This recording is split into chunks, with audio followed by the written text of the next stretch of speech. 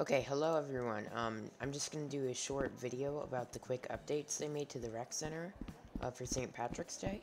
So, the main thing that they've really added is this little sign that says, "Can you find all 13 clovers in the rec center?" So, I'm pretty sure there's, just 13 lying around the entire rec center. Just like the snowman, like there's one there, and there's like, all over the place.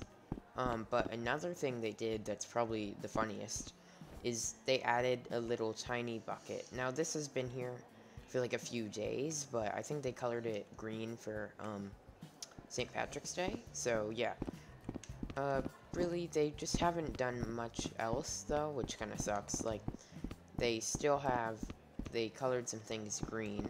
They added like a poster here and this little rec room gallery thing.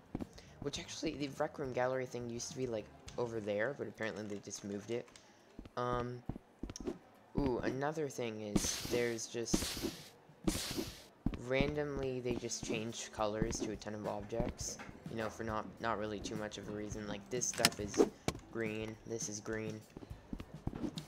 And last thing, if you go over here, and I can't go outside right now because I'm on screen mode, but just, if you glitch out of the rec center, which I'll show you, it's really easy to glitch out. To glitch out, just glitch walk through this wall, and it's really easy.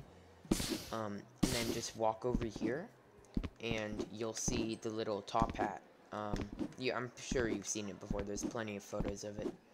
But, thanks for watching this really short video. I wanted to get something out for St. Patrick's Day, and, I hope you have a good St. Patrick's Day.